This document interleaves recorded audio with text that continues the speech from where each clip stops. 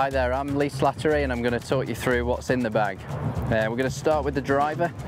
This driver I've been using now for about a year and a half. It's the reason I like it is because it's got a nice shallow head. It helps me get it up in the air and it just, you know, creates the perfect spin rate for me.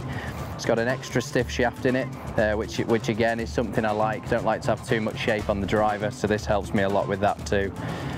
And then we go to the rescue woods. So these are actually new in my bag. I've always used a 2-iron. I always went from a 3-wood to a 2-iron. I've now got 2 rescues in the bag.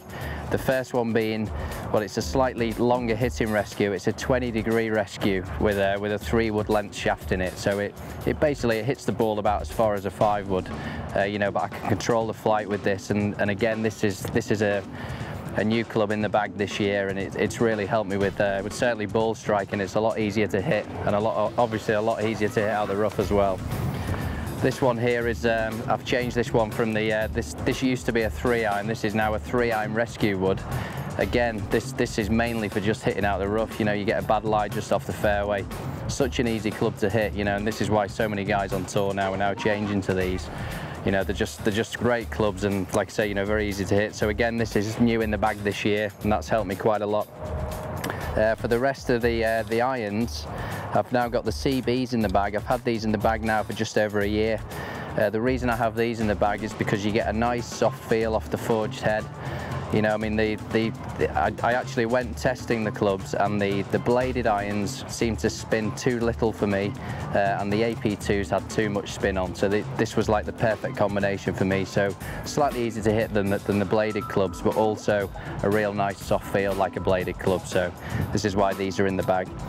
And then we go down to the wedges. Used to carry 4 wedges in the bag. This year I've gone down to 3 wedges, so I have a pitching wedge which is 46 degrees. I have a 52 degree, which we call now, well, it's a gap wedge, we call it a gap wedge now, and then we have a 58 degree where I've actually ground the sole off a little bit, so I'm able to just open it up and hit them flop shots with it as well. You know, but again, I mean, I've used Vokey wedges now for quite a long time, and you know, they've been my favourite wedge, certainly in the shape and the way they perform, so we really like them. And now we move on to the putter. This is actually a new putter. I managed to get this a few weeks before I won in Madrid last year. This was a putter that they made up for me, which was very kind of them. They took pictures of my old putter and created this one for me, which is exactly what I want in a putter. And obviously after a few weeks of having it in the bag, you know, it performed great and ended up winning my first tournament. So for the time being, it's staying in. But you know what us pros are like, you know, we like to change things now and again. So who knows how long this is going to be in for, so you know, but it's a really great putter. I can't actually say that I've got any lucky charms in the bag. I used to have a horseshoe in the bag, but for some reason it's gone, and since then I haven't been winning, so maybe I need to get that back in the bag. So yeah, so that's it for me. That's what's in the bag, and hopefully they're the right clubs and they're going to perform well for me this year. So thanks very much.